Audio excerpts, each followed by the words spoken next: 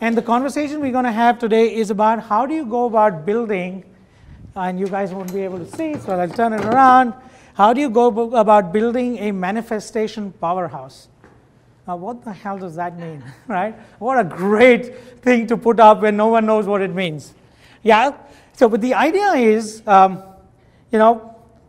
if we think about the world around us today, and we'll get into what this manifestation means, but if we think about the world around us today, the one thing which we heard, and I think I heard, was that there's a lot of change going on, right? There's a lot of change going on. And if you think about the business environment, what are the other factors in the business environment which makes things really challenging? Let's hear from you. Cost pressure. Yeah, a lot of cost pressure. Cost. What else? Regulation. Oh, yeah. Talk to my healthcare friends in the room. What else? Talent. Talent is hard to find, and even when it's hard to find, pretty much everyone is pulling talent in every direction, yeah? Then there is technology, right? But technology is changing, which completely changes the way the marketplace is operating. There's a lot of consumer preferences which are changing.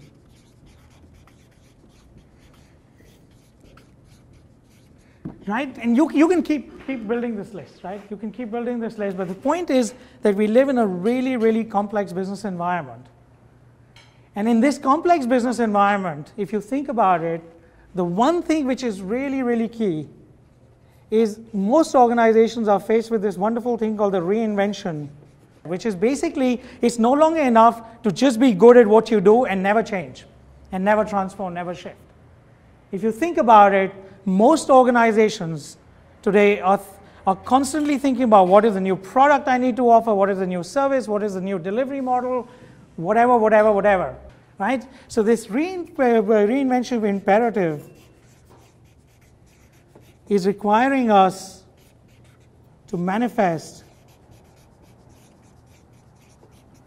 powerful new outcomes. And I would like to submit that most organizations are not very good at doing this. To reinvent and constantly come up with new outcomes and new ways of thinking is actually something organizations struggle with. Even really successful business leaders, when they're faced with having to shift the way they operate, start struggling. And why is that? That's an interesting question, right? Because they've been really successful in creating something. Why do they tend to struggle in shifting the way they've operated historically? What do you think might be going on?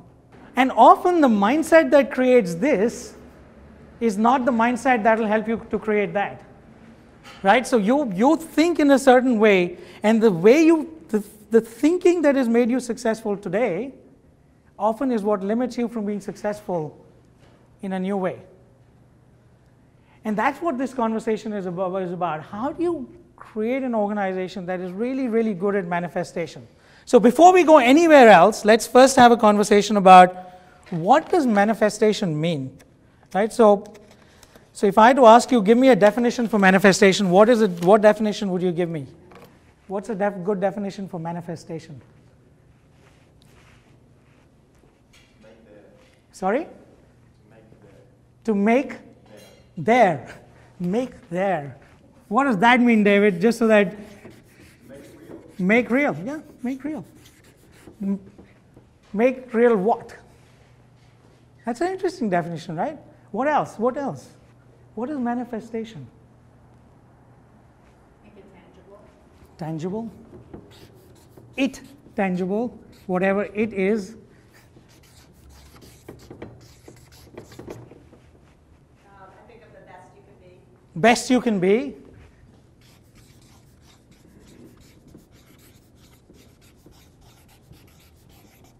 Okay. Self-evident. Self-evident, yeah. Now, how does this apply to an organization?